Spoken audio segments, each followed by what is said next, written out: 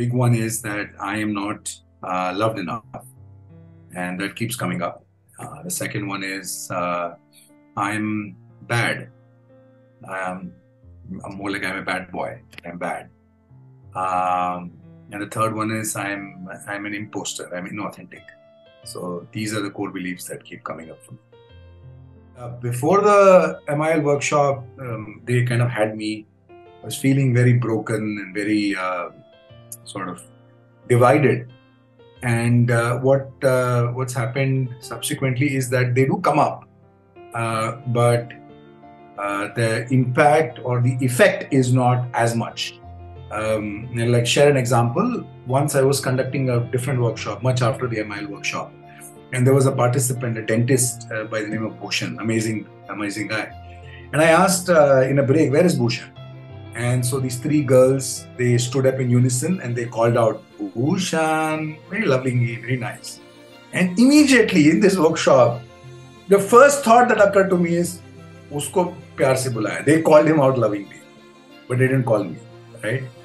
So, immediately the core belief came up. But what happens is that there is awareness, this is my core belief, right? And much like what is mentioned in the MIL workshop, that awareness is there more. That doesn't mean that my core beliefs don't grip me. They continue to trigger me, especially when there are two core beliefs.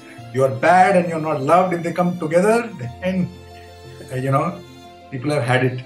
So yes, they do keep continuing to trigger me, but there's much more awareness. And another way to say it is I'm much more peace with myself.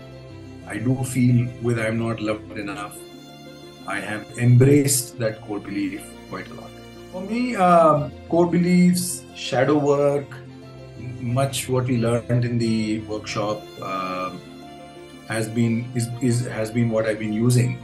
So my favorite way to handle my core beliefs is, especially when I'm at night and these core beliefs are troubling me and I'm alone and I'm feeling this and I'm feeling very sort of the core belief has completely captured me and I felt like what's the point and all of that. At that time, in the past I used to come up with a solution. Ye karega, I will do this, I will do that. I have learned to now enter the core belief. I have now learned to go into the fire of my feelings. I have learned to stay with it.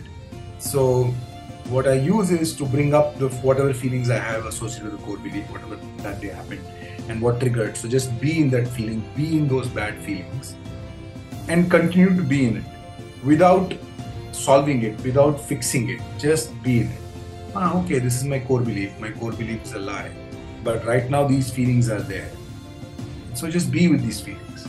And as I'm with my feelings, not fighting my core belief, not fighting what I'm feeling, not wanting to wish it away, I have found that after about 3-4 minutes, maximum 5 minutes of just staying with my feeling, the feeling goes away.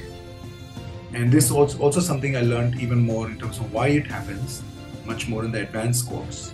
And so that's been working for me, entering into the feeling that my core belief is generating. That's been very interesting.